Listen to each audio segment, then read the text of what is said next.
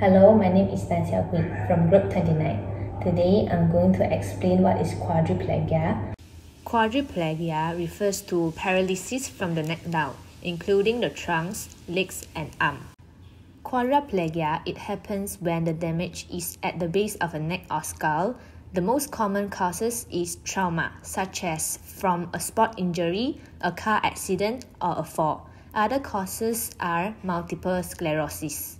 There are two main injuries of quadriplegia. The first one is C4 paraplegia and C6 paraplegia.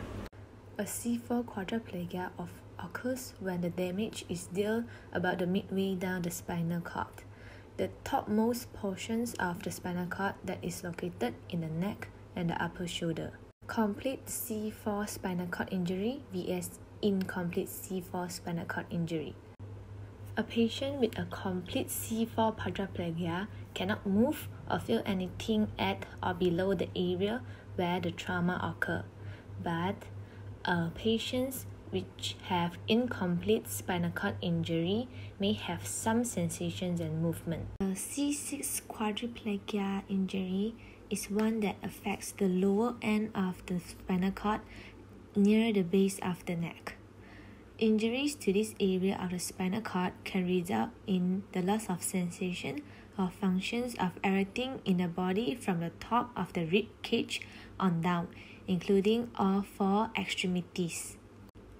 So, can a C6 quadriplegia patient walk again?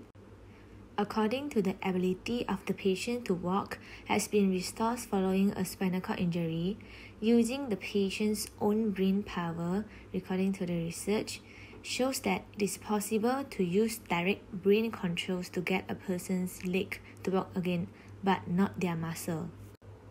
The American Spinal Cord Association, ASIA, established a grading system called the Asia Impairment Scales to describe the severe spinal cord injury.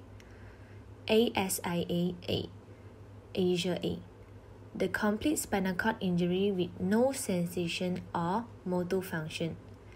Asia B, the incomplete sensation functions with complete loss of motor function. Asia C, the incomplete motor functions with some movement but fewer than the half of the muscle group can live against the gravity with the full range of motion. Asia D, the incomplete motor function with more than half of the muscle group able to live against the gravity. The last one, Asia E, normal. Treatments and recovery. Treatments and recovery time depend on the type of the spinal cord injury that the person has sustained.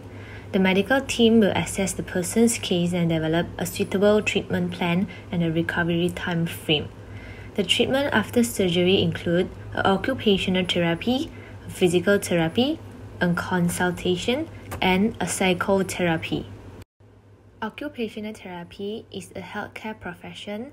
It helps people to do all the things that they want and need to do in their daily life, including their work, their school, their hobbies, their household tasks, and their social situation.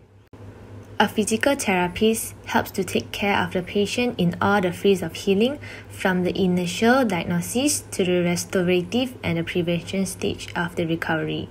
A physical therapy may be standalone options or it may support other treatments. A psychotherapy is also known as a talk therapy. A psychotherapy helps a person to understand their feelings and emotions and equip them to face a new challenge.